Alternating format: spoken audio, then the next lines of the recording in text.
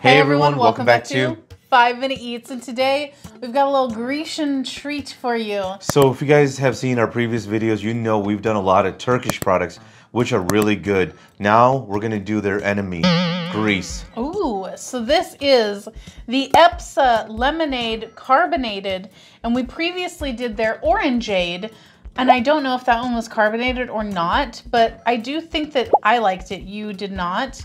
But this one is in a cute little bottle, just like the Orangeade, and it is a product of Greece, and it seems to be like one of their kind of staple drinks over there. So they put some money into this. Yeah. This glass bottle, man, is textured and stuff like that. It's got some sort of Greek design to it. So yeah, it looks interesting. Hopefully it's good. Because it's lemonade, right? Like, I think the old world, lemonade is probably one of the first drinks and stuff like that. So yeah, hopefully it's good. Hopefully it's carbonated.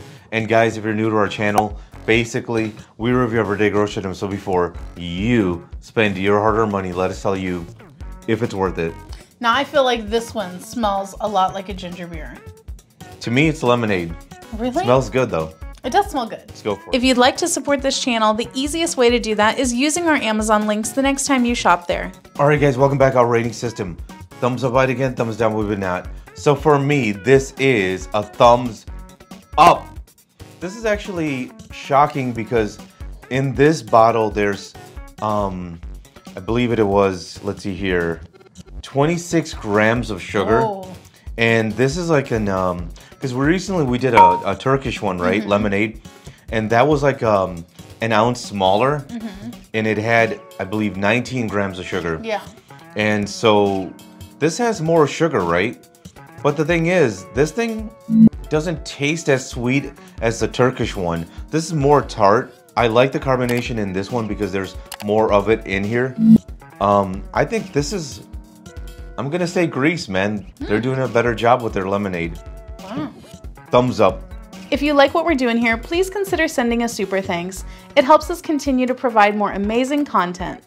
All right, well, for me, this one is going to be a thumbs up. I really enjoyed this. I think that comparing it to the Turkish one, though, they're two different animals. Big time. You know, because the Turkish one was almost more like a dessert drink. This I could see having like with a meal. Yeah, or on its own. Or on its own, yeah. But I could, the other one I don't feel like I would have with a meal, whereas this one I feel like could do double duty. It is significantly more carbonated. It's way more tart, but I do feel like this does taste a lot more strongly of lemon. Yeah. Like it is lemon, it's screaming at you, whereas the other one was kind of like, hey, I'm lemon. So I feel like this one, if you really, really like a strong lemonade, this is the flavor that you're gonna go with. This is the one.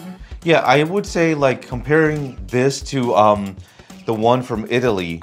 Who's the company that makes it? Bibita Limonata? Is that the one you're thinking? Oh, San Pellegrino? San Pellegrino, yeah. I feel like this is a more drinkable. Drinkable, yes. Yeah, you know, because the ones from Italy are very intense. Very. Whereas this is a little bit more milder. Yeah, I agree. And I think it comes down to probably the sugar content there. But either way, this one is really nice. To sum it up, thumbs up, thumbs up. And if you guys buy from Amazon, use our Amazon link. The reason is when you do that, we get 10 cents, 50 cents, possibly even $1, which means we can continue to review things. All right, guys, that's the video. If you like what we're doing here, definitely check out our other channel, Food Prep Inc. And don't forget to give us a like and subscribe.